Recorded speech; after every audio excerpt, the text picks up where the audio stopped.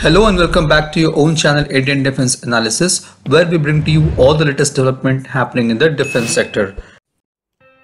As per the Vice Admiral Narayan Prasad, Indian Navy retired Chairman and Managing Director of Mazagon Shipbuilders Limited, the government need to take some bold steps in submarine manufacturing. The reason is Project 75I program, which has almost entered into a deadlock with 3 of the 5 contenders or foreign OEMs including France pulled themselves out of the deal. The major issue with this deal is the technical conditions, which is around the Air Independent Propulsion. As per the request for proposal or RFP, the OEMs need to have a proven fuel cell based air independent propulsion, which Russia, France and Germany do not have, as the Navy does not use such propulsion technology. The development of submarines under Project 75I is to be done under strategic partnership route, which means the selected Indian vendors, which are MDL and L&T, will have to choose among the qualified vendors for the development of submarines. Now, MDL and L&T are left with only 2 OEMs, which are Navantia from Spain and Daewoo Shipbuilding and Marine Engineering Corporation Limited from South Korea.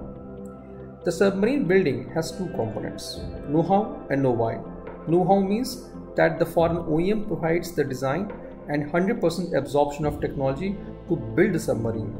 The 6th Scorpion class submarine, which has been built under the know-how scheme, where MDL required assistance for building the first submarine from French naval group. However, from 2nd submarine onwards, MDL was able to construct by their own.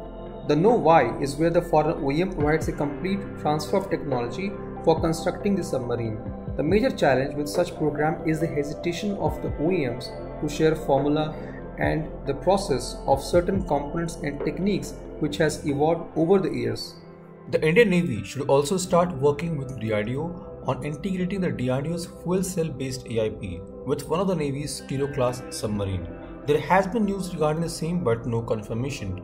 At the same time, it should also work with Japan or South Korea to develop the lithium ion technology for its submarine. The lithium ion enhances the performance of submarines by many fold as compared to the AIP system.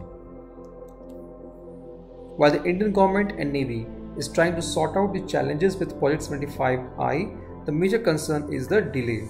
At the same time, Pakistan is moving ahead with diesel attack submarines from China, and all 8 submarines is set to be inducted by 2028. Any further delay will only deprive the Navy of new submarines, limiting its operational capabilities.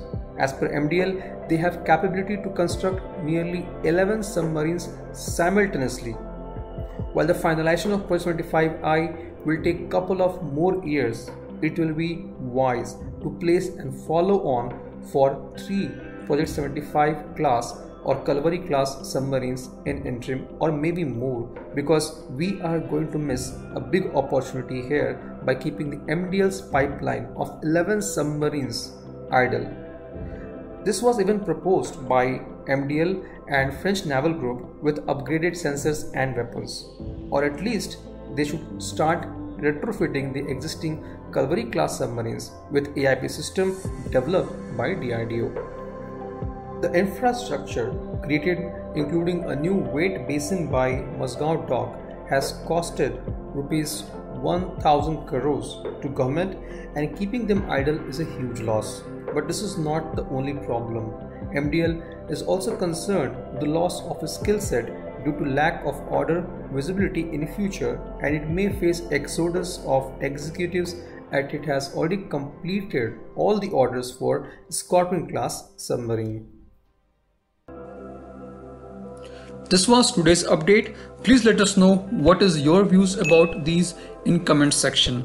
Feel free to post your comments and suggestions about any topic related to defense sector on which you want to hear from us.